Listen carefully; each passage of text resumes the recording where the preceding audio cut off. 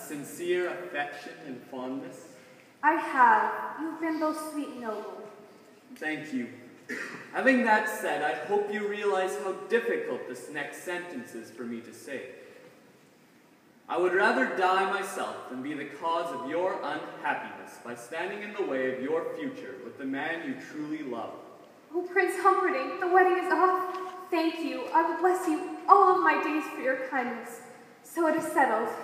Except for one thing. That being? Have you considered it possible that he may no longer wish to marry? You were, I hate to remind you, not altogether too gentle with his emotions in the fire swamp. This Wesley, this sailor, he has pride. More than any man alive, I sometimes think. Well, consider then, dearest. Your love has had a great deal of time to survive the emotional scars you dealt him. What if he chooses now to remain single? Or even worse, what if he has found another? I pray it isn't so. But it could be. And in that case, I think it best if we strike a bargain, you and I. If Wesley wishes to return, then bless you both. If for reasons too